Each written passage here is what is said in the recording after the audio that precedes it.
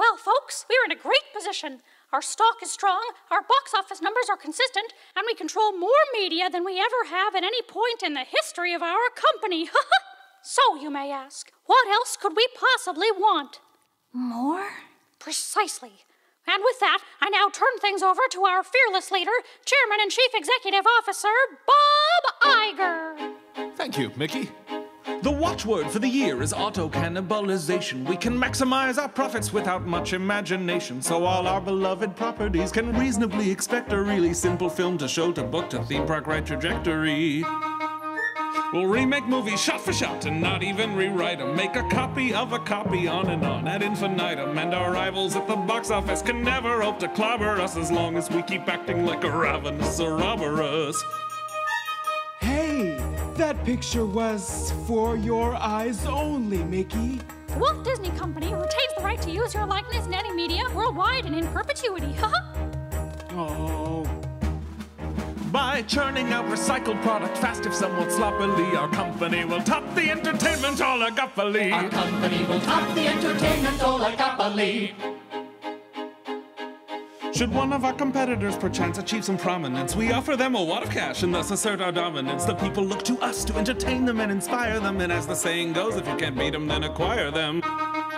From Marvel, Fox, and Lucasfilm to Pixar Animation, we're on track to reach our goal of universal domination. And if you think this all sounds a bit too David and Goliath-y, tough shit, because we live in a commercialist society.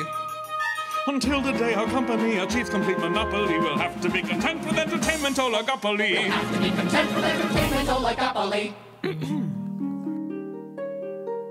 Great suggestions, but I fear we've lost sight of why we're here. Spreading joy by telling stories masterfully. Don't be blinded by your greed. We have all the cash we need. Why not share our movies with the world for free? What? Think about it. Everyone who worked on the old ones is long dead, so why not gift them to the public domain? What could be more noble and generous than that? Besides, the way we do business is unsustainable. If we keep acquiring more and more, where does it end? This kind of hyper-capitalism is immoral, it's irresponsible, and it's destroying the planet.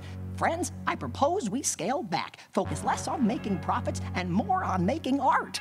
Return to our roots by telling new stories with beautiful hand-drawn animation.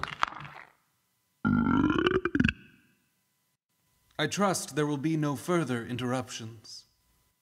And now, for the most important item on today's agenda.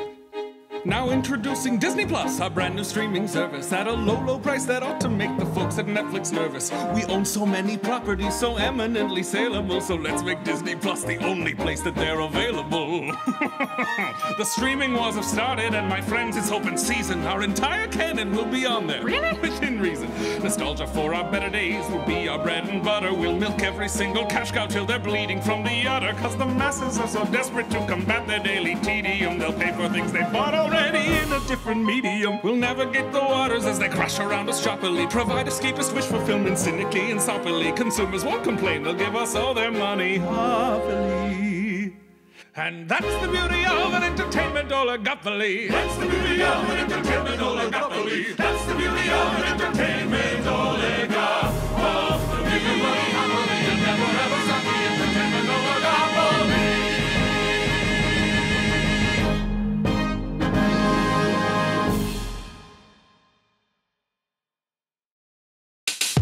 For every show on Old Broadway, a whole